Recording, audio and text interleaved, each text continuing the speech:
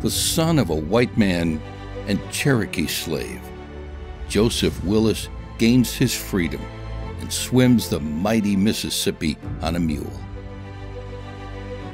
He is driven by three winds: a wind of freedom driving him from North Carolina, a mighty rushing wind compelling him across the Mississippi River into the Louisiana Territory, and a wind of war fueled by slavery. Rooted in a time of tradition and chivalry, Joseph discovers a land of innocence lost.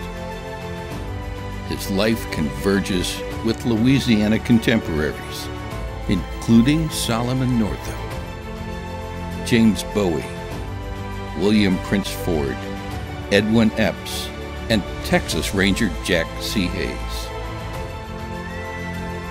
From master storyteller Randy Willis comes a novel about adventure, family, faith, and the character of a man that touched generations.